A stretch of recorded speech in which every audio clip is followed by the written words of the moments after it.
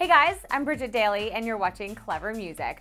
Now, we always promise to bring you all the news regarding Lady Gaga, and sometimes those details just happen to be really bizarre, like today.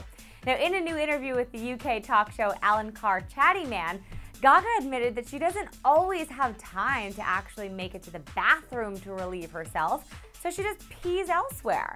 She revealed, "I do quite often pee in the dressing room in the trash can." During the interview, she admitted, "It would have been an interesting photo today because I had a pink bow on and was over the trash can. The bathroom was down the hall and I was naked. It was just me, my bow, and my nakedness. Me and my dustbin have a very important relationship." So there you have it, guys. We're just the messengers.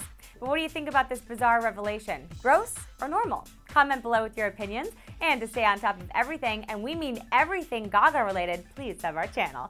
Thanks so much for watching Clever Music.